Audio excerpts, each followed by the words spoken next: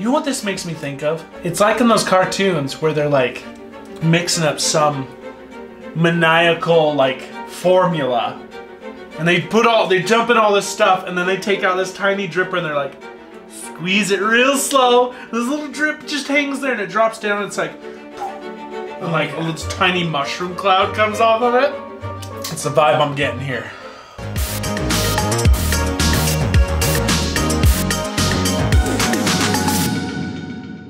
Hey, what's going on, everybody? It's me, Austin, and you're watching Trying to Be Hot Ones. It's the show with lukewarm questions and potentially hotter wings. And today I'm joined by my colleague, Cameron Burch. Heyo. He's one of the century's hairiest dad bods. Guilty. From longboarding to belly dancing, from racing exotics to being exotic. Please welcome Cameron to the show. Thank you. Thank you for being here. How do you do with hot sauce? I love it. Do you? Sometimes. Depends on the occasion. Like, how hot do you I'm normally? probably not going to love it tonight. No? I mean, I put sriracha on pretty much everything. Sriracha on everything. So Sriracha on everything. Here. I don't know. I mean, sriracha is kind of a tasty spice. I wouldn't On say your it's spicy, gauge of spicy. 1 to 11, where would Diablo you see sauce yourself? does nothing to me. So here. Sriracha on everything. I mean, do you ever, if you go into Buffalo Wild Wings, are you ever venturing into like the medium or the wild? I go or standard buffalo. Standard Buffalo. Yep. All right, well today we're going to be challenging our tongues as well as our wit in this episode boy. of Trying to Be Hotter Ones.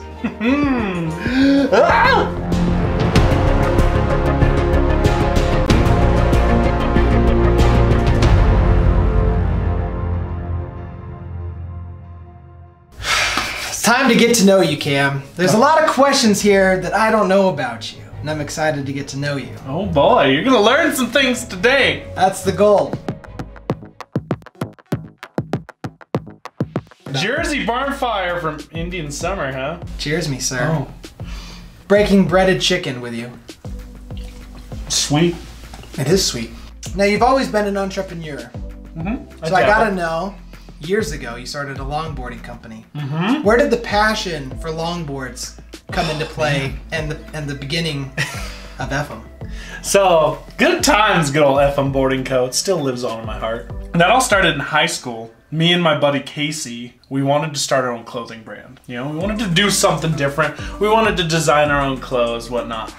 And so we decided to put together some sort of brand. And at this time we were skaters. Normal skateboards though, like nothing extreme. But we weren't very good at it, like by any means. We'd go to the skate park, go up and down ramps, but we basically ollie, maybe almost kickflip, and that was it. Like nothing at all. We just could not get the hang of it.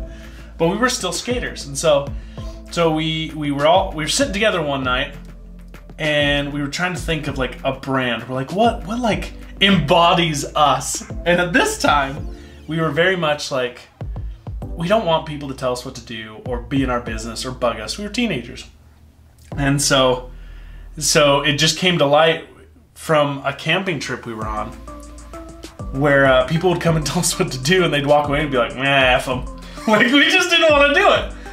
And so, like, that happened, and then when we're sitting here one night, having a sleepover even, chilling and trying to figure out the name of it, we're like, F them. Yeah, that embodies our very attitude towards people right now. And we can even spell it something unique. E-F-U-M. F-um. Perfect. And it just came to life. And then later on, we actually designed an acronym from it that stood for, FM stood for Evolved from Unique Minds. Awesome. Now, where did longboards come into play? Oh, like I said, we sucked at skating. Longboards started to become popular. I got one for my birthday, and it just loved it ever since. Awesome. I was way better at longboarding than I was skating.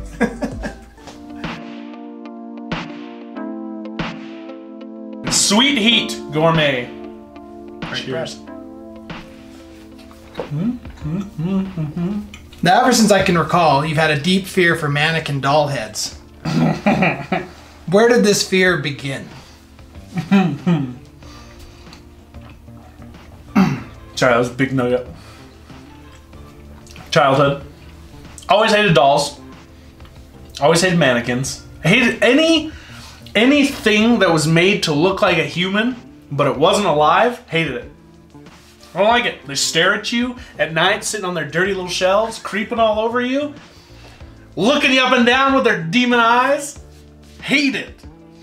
And I remember once I saw the preview to Chucky, and it gave me nightmares, terrified me. So it was the show the Never Catalyst? saw the movie. Okay. Never saw it, but it freaked me out. And then I remember watching Goosebumps with the ventriloquist dummy, you know, Night of the Living Dummy. Famous, infamous, I would even say.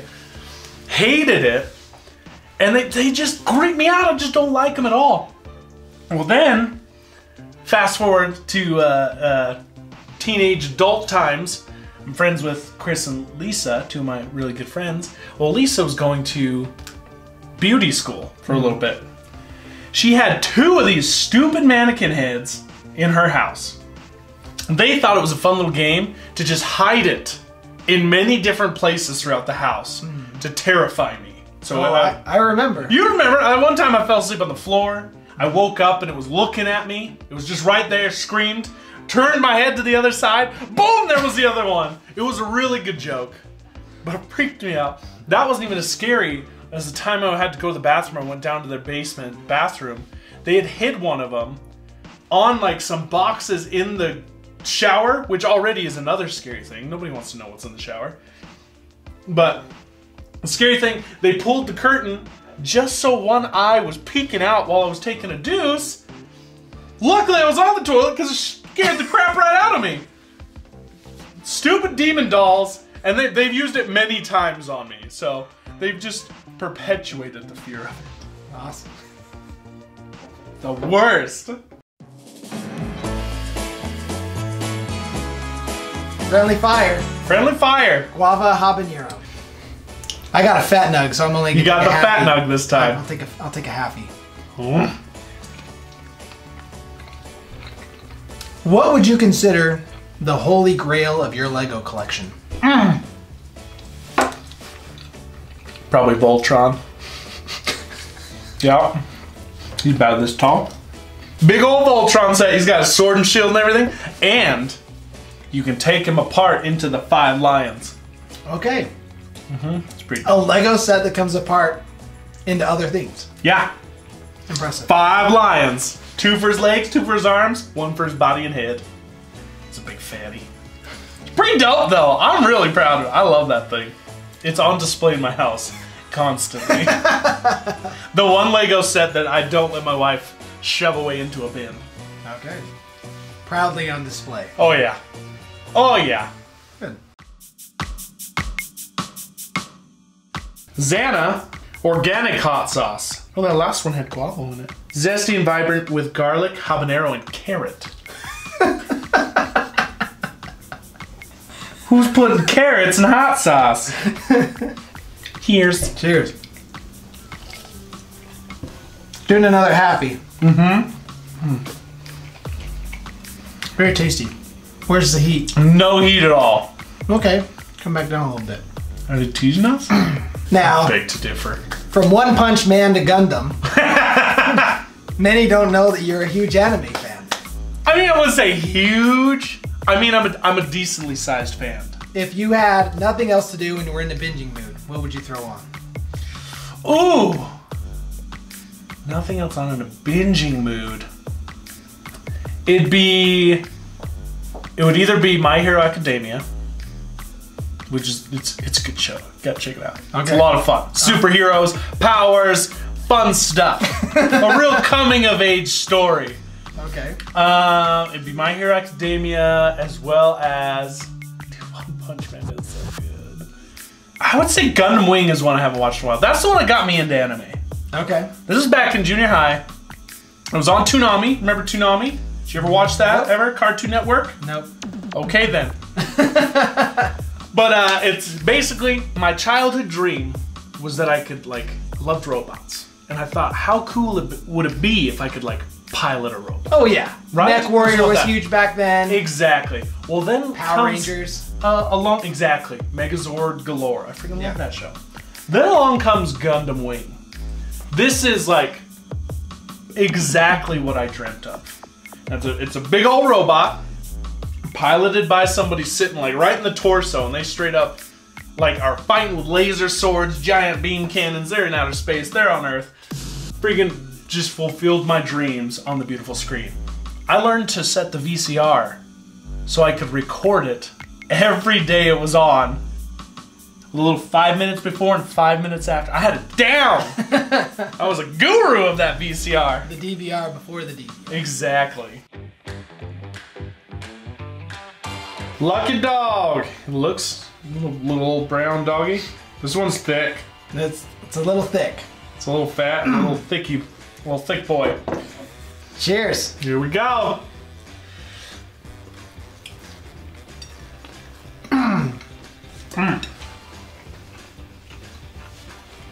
Wait for that kick. No kick? Wait. No kick. Now, it's no secret, you're a little bald up top. Just a tad.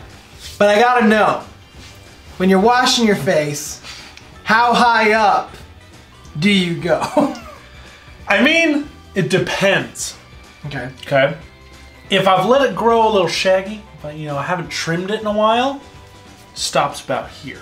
Okay. That's my face. It's there. It's where the hair starts. If I trim it up, it's all face. Okay. Good to know. You save money on shampoo and body wash, as well as face wash. I'm telling you, I haven't bought a new shampoo bottle in probably like 2 years. Wow, that's impressive. I know. It's pretty great.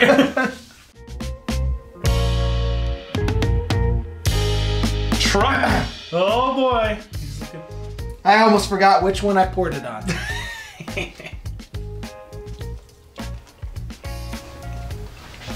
We're finding that heat. It's coming. Now, growing up, you always touted that you had a little bit of rebel blood in you. Oh yeah. Tell me about your run-in with the cops down in Beaver, Utah. Good old Beaver, Utah. I hate that place. So, me and my dear friend Jigby went on a road trip to California. And we went in his car, which was this dinky little Nissan Sentra white with like an upgraded exhaust system. It was wicked loud. Super obnoxious. This thing sounded like it could go fast. It did not deliver most of the time. Unless you were going downhill. Well, anyways, we were coming home and we were just trying to make good time. We didn't want to be in the car anymore. It was a long drive.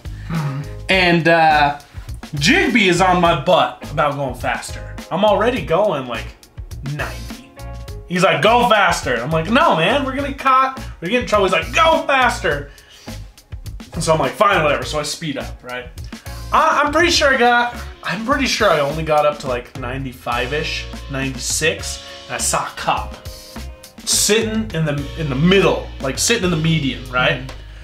And I let off the gas real quick, and like we're somewhat going the flow of traffic, I guess, kinda. The traffic's way ahead of us, officer. But he sees me, doesn't move. I'm like, oh man, there was a cop. Okay, we're good. Nothing, like, he didn't come after us. We're good. We slowed down in time. Boy, was I wrong, because coming down the opposite direction is another cop car. This dude sees us, peels into the median, flips a freaking U-ey, jumps on the road, and comes after us. What? Like hard. Dude was pissed. Okay. Pulls us over. Did not give me the time of day. He was mad. He's like, do you have any idea how fast you were going? And I was like, I don't know. He didn't even like banter. He's like, give me license, registration, all this stuff. He's handing, like, I'm handing him the stuff. He just gives us a ticket. He freaking wrote the ticket for going 101, which is 26 over the speed limit, which put us in the bracket for $375 to freaking Beaver, podunk town that says that they have the best water. Stupid thing, but luckily, Jigby, knowing that he egged on the beast that got us caught, he's like, I'll pay half. Good Jigby. So he helped me out. We sent a check to stupid Beaver City Hall or whatever, paid off the dumbest ticket I ever got. Now, I've heard that's also not the first time you've been in trouble with the police. No. I've heard another time you were detained by police and your father had to come pick you up. Where did you get this information? And I gotta know, how did your mom react? Oh my gosh. Wow, I'll be honest, I don't even remember my mom like being mad or anything. I just remember the fear of knowing my dad was coming. Oh my gosh, what did my mom do? But give us the story, what happened? Okay, so you know, the good old teenage years in Colorado. Good times we had there. One night we're hanging out, me and my friends, we're cruising around. And we start out the night by going around the block and we left a flaming bag of poop on a guy's doorstep. He was like a mortal enemy. Some old dude, didn't even know him. He was like the mortal enemy of my friend that we were hanging out with. So we leave a flaming bag of dog poop on his doorstep. Ring the bell, run and hide. Nobody shows up, so we're like, yeah, whatever, let's go somewhere else. We proceed to just cruise around at night. I'm doing whatever. We're hiding from cops. Just Careful around the eyes. What? Careful around the eyes. Oh my gosh, did I get something in my eyes? No. There was something in my eye. I'm gonna use this part of my hand. So we're cruising around, hiding from cops, because it was after curfew. Can't get caught for that. Well, then we decide to go down more into like the downtown part of the city. Lights are on, but all the businesses are closed or whatever. And we're just cruising around, killing time, whatever. We decide that me and another friend were gonna go chase a goose, try to catch it. The rest of our friends went a different way. Well, we lost them. So we're like, all right, well, they'll probably meet us back at home. So we decided to head back home. Well, on our way back home, good old Ghetto Bird comes out. That's what we call the police helicopter. Okay. Ghetto Bird comes out. We hear him chopping around. We see a spotlight going down the street that we're on. We immediately just run, dive under a car, and we're hiding there, waiting for him to pass. He passes, kind of cruises down. We get up, we start running up the street. Well, we look back, he's flipping around, coming back up the street. We go hide again under some bushes, some trees and whatnot. And to us, this is just a silly game. We're like, hiding from the cops, like, they're just out here. Like, we had no actual thought that they were looking for us specifically. We just were hiding. You know, you're teenagers, that's what you do. We get back to the house, and our friends aren't there yet. We're like, what the heck, where'd they go? You know, none of us had cell phones at the time. And finally, like 10, 15 minutes later, they show up. And they come running downstairs and they find us like, there you are. And we're like, what? And they're like, man, after you guys ditched us, we got caught by the police. They told us we were out past curfew. We told them that our friends had gone down by the riverbank to catch a goose. And they freaking called out the Ghetto Bird on you. And we're like, wait, they were looking for us? That was actually us? Well, we hid from them the whole way up the street. They could never see us. Well, lo and behold, 10 minutes later, we knock at the door. Tink, tink, tink. Freaking 2 police officers knew my friend by name, because fool was a hooligan. And they pull us all outside, and they're like, you went over to this house, you guys let a flaming bag of dog poop on his doorstep. Apparently the guy came out long after we left and called the cops, because he just knew it was our friend. Dude, those cops were laying into us. We're all like 16, 17, we're all like crying on the lawn. He's screaming at us, we can charge you with arson, we can charge you with this. We're like, we didn't mean to. So they call our parents.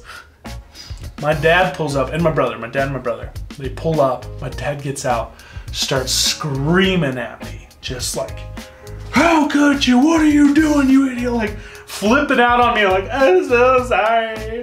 Like, just freaking out, right? Get in the car, cry all the way home. I'll be honest, I don't remember if my mom, like, I don't know if I was just so, like, going crazy because everyone was yelling at me. I can't remember if my mom was, I think she was nice to me. I can't remember what happened. But, it wasn't until, like, months later that I found out that on the way there, my dad and my brother were laughing and making fun of me. As soon as they got there, my dad's like, shut up, we gotta put on a show. He got out and screamed at me just to show the cops he was gonna discipline me so they would leave us alone. And he thought it was funny. Born to Hula. Really?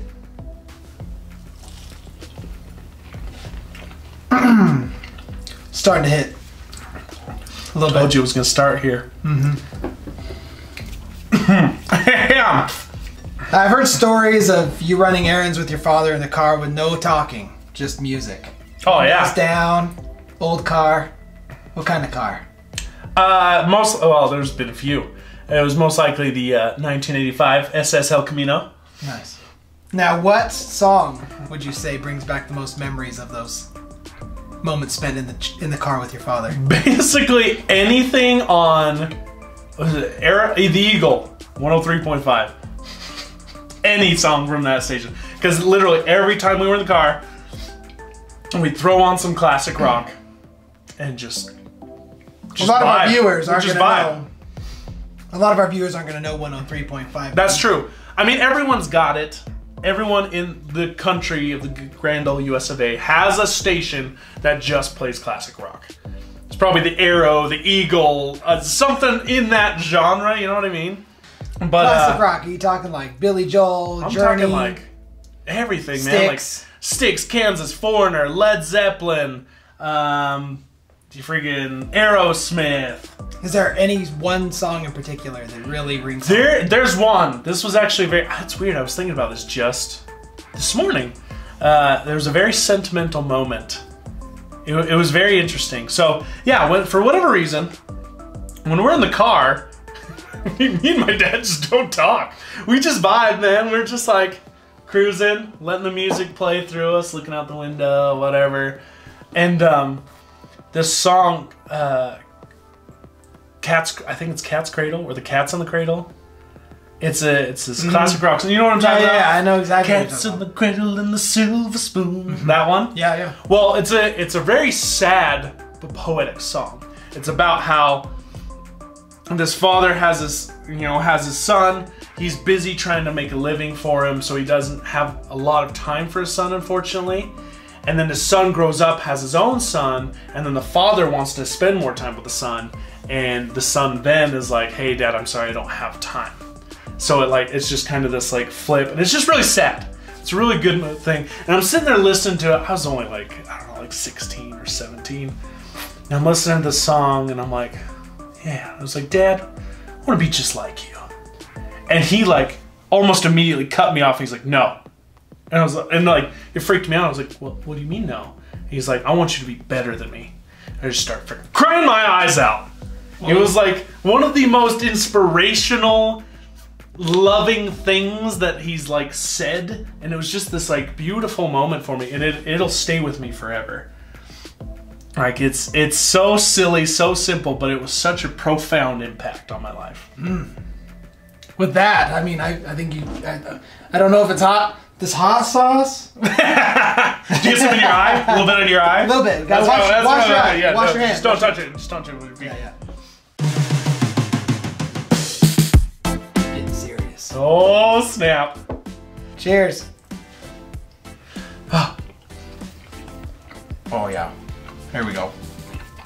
Oh, got some tangy. Yep, that was a steep curve. I don't know. It hit something. Oh. Now. Scorpion. It's okay. It's fairly obvious that you're a superhero fan. I do love my superheroes. Who would you place on your Mount Rushmore of superheroes? Oh, man. Now, are we talking one side? Marvel versus DC or any? Any. Oh, boy. I'm taking some. That's hot. That's a little spice boy. Nice, refreshing. How many is on Mount Rushmore? 4? 4. X-Men was kind of one of my first loves when it comes to superheroes. So I probably want to put Wolverine up there. And Colossus. If you don't know, he's a little lesser known, but he's one of my favorites. Dude's a stud. He's got a great moral compass. Yep. And he turns himself into a giant steel-covered man and just crushes everything. Love it. And I think I throw up Thor. Thor is someone I've come to love, especially through the MCU. Now, is that due to Chris Hemsworth or not? I think Chris Hemsworth's portrayal and the attention given to Thor have definitely like solidified that. Because I mean, he wasn't one I really paid attention to before. There wasn't much, unless you were reading comics. You didn't see Thor a lot.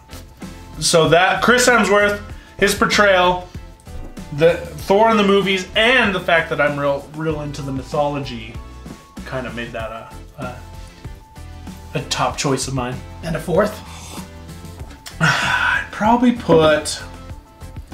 I'll have to go with Batman. It's always between Batman and Iron Man, but Batman is again one of my earliest favorite superheroes. Like when I was a kid, I had Batman toys, I had a Batman cape. Like I was all about Batman.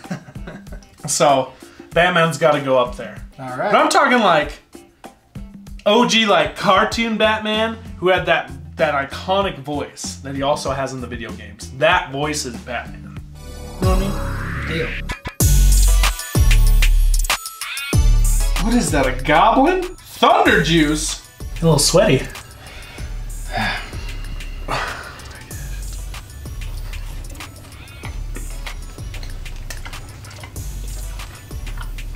Flavor's nice.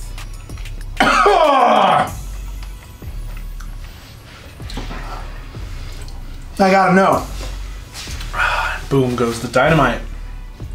If you hit yourself and it hurts, are you weak or are you strong? A little bit of both. Right? Because I mean, you know how strong you are. So you gotta hit yourself harder so you can feel it. But if it hurts, does that make you weak? This is a difficult thing to think about.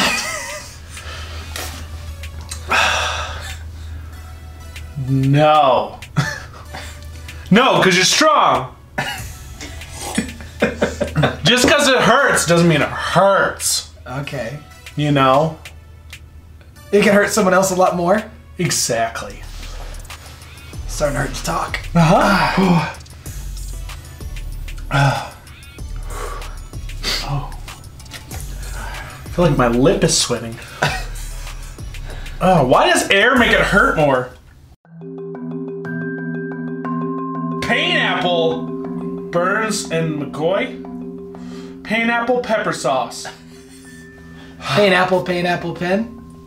Pineapple pepper, pineapple. We are sweating profusely. It's gonna get worse. Cheers. Talking with some friends, there's been a lot of talk about fancy clothing.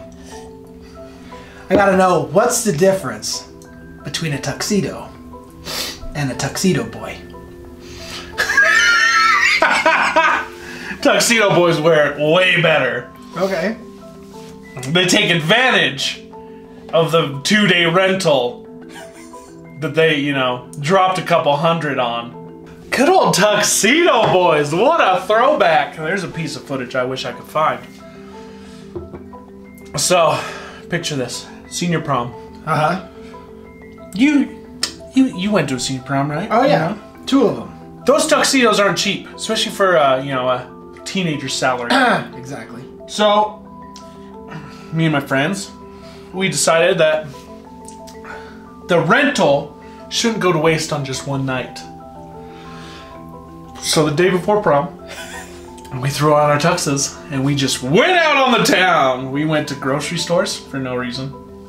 We rode carts in, you know, parking lots. Cruised around in my Chevy Astro van, 1989, 2-tone gray, thin red line. Lots of stickers. Almost got in a fight. Straight up almost got in a fight. We turned this corner, right? Okay, picture this. Astro van. You got 5 or 6 dudes in it, all decked out in tuxedos. I went all out. I had a freaking cane, top hat, and the dopest white and black shiny shoes you've ever seen in your life. I can't talk anymore. My tongue stopped working. We freaking turn a corner, wave at some kids, couple dudes. They immediately give us the bird. We don't like that. Tuxedo boys don't stand for that crap. We slam on the brakes, throw in reverse, peel it out backwards, park it, and again, picture this. Sliding door in an Astrovan throws open. 3 or 4 dudes in tuxedos just pile out. 2 more from the front seats. And we're just like, what was that? We tried to intimidate this kid. Him, his friend, and some girl. We're like, really? We try to wave to you, give you a hello, and you treat us with the finger? You think that's cool? Kid looks at his friend, he's like, give it to me, bro. He's like, no, man, no. He's like, give it to me. His friend passes him a freaking knife.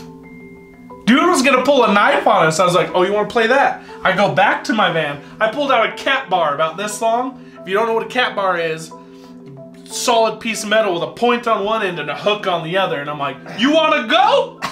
And he straight up like put it away. He's like, no, man. I'm like, that's what I thought. Tuxedo boys out. I said that. And we got in the car and we took off. You legitimately said Tuxedo boys out? Oh yeah, dude. That guy wasn't gonna say jack crap after that. There's no making fun of us. We won. We had footage of this. We made a small video. It disappeared. We have no idea what happened to it. We'll see if you can find it for us. I just for this just don't video. even know where to look. So I have a question. Why did you have a cat hook in your car? I had a lot of things in my van. I literally had something for every occasion. Now we're on the last one. And this one isn't even in a bottle. It's friggin'... You know what this makes me think of? It's like in those cartoons where they're like mixing up some maniacal like formula. And they jump in all this stuff and then they take out this tiny dripper and they're like, squeeze it real slow. This little drip just hangs there and it drops down and it's like, and like a little tiny mushroom cloud comes off of it. It's the vibe I'm getting here. I didn't even know my eye sockets could sweat. My back and my neck is like running sweat. Now it's tradition around here to put a little dab on the last wing. And because, well, we dabbed every single wing, it's definitely tradition. But the goal here is 3 drops. 3 drops. And apparently, none of them have been that small. It's quite painful. I am very nervous about this one. What is this? Test batch. It's a freaking test batch? I don't even know this was approved by the FDA. Ignition point. It's about to go down. It's got a child safety lock cap on it. And we're on the last and final wing. We have reached the tippy top of Mount Doom. With your mind melting and your mouth ablaze. You're a great philosopher with a great moral compass. What would you say is the most important life lesson you have ever learned? Oh! That's hot. Most important life lesson I've ever learned. Yeah. That's a deep one. I don't even want to take a look yet. Ha! That felt like someone... It's in the throat now. It feels like someone shoved a hot needle inside my tongue. It's hot. Ow! Ah, it's like shitting on it. Ugh! I'm trying to compose myself because I'm the... The most important life lesson.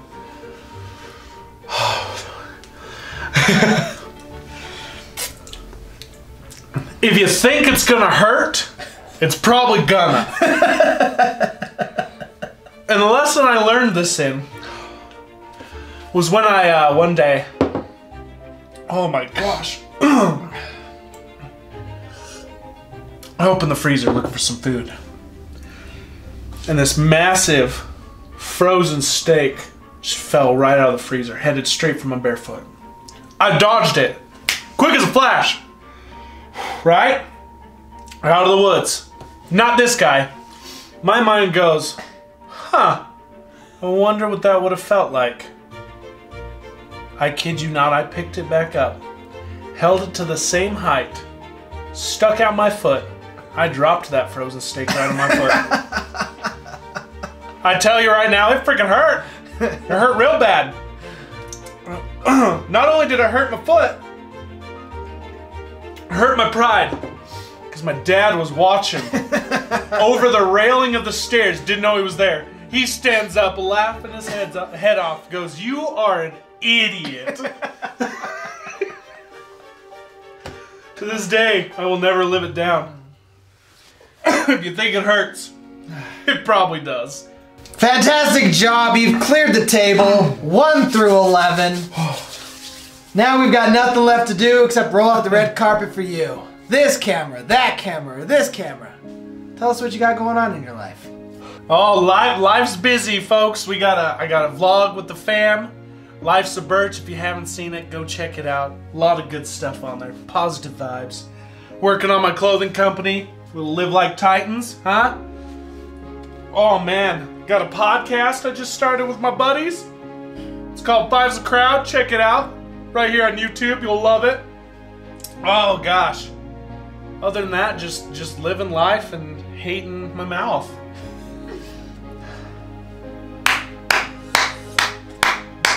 Oh gosh. Good pause. Pause. Hold. Now, you've always been a little bit of an entrepreneur. My word eludes you. I can never say this stupid word.